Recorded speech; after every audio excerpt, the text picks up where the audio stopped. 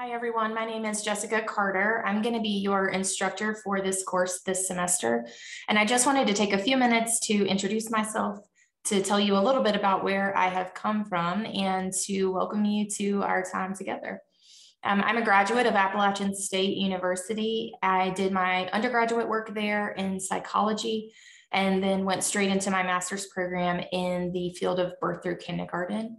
I had the opportunity during my graduate work to work in the classrooms at Lucy Brock, which is a Reggio-inspired child development center on campus at App, and did spend a few years after my master's was completed as a preschool teacher in that setting. So I have, my own personal experiences from a Reggio-inspired program that I am sure I will be able to share with you in the context of this class. After I left that position, I went on to become a program administrator and spent almost 10 years with a program in Ashe County, North Carolina called Generations.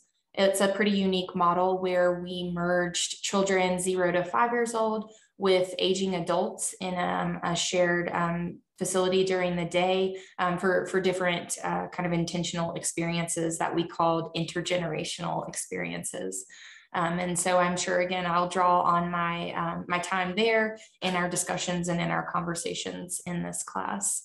I recently left that work to stay home as a full-time mom and also student. So I'm in the doctoral program at ETSU, and I am homeschooling my 7 and 4-year-old.